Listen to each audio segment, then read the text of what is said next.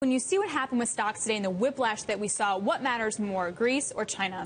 Well, I think Greece, for one thing, it's hard to really point at one issue today that caused this rebound. Obviously, as you discussed, there's the 200-day moving average, which sort of, works as like a milepost for investors, or at least their algorithms, to look at the market and say, well, is it really this bad? And a lot of times it is a support level like this.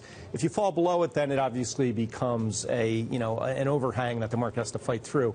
But that's a good sign. That at least shows that there are investors willing to, buy these dips still. That said, the news flow out of Greece definitely was improving today. It sounds like, they're at least talking again.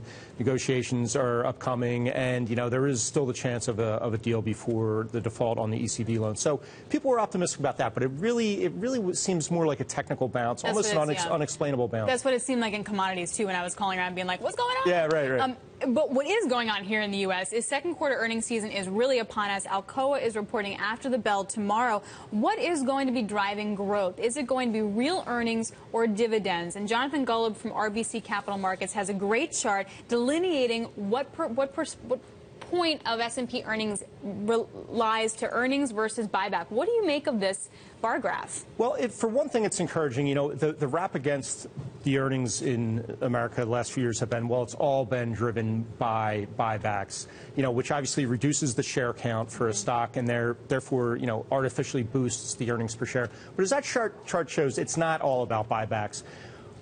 That said, looking at the estimates for this year of only 3%, buybacks are more than half of the earnings growth this year. So that is kind of scary. As far as the quarter coming up, this could potentially be, and we've said this before, I think it's 5 times in the last 5 years, analysts have estimated that earnings are going to go down for the quarter. It's looking like about a 6.5% drop in earnings. Every other time, they've undershot it, and earnings have actually come out positive. Last quarter, it was very small, less than 1%. This is going to be a big hurdle for them to jump. Negative 6% growth is the estimate.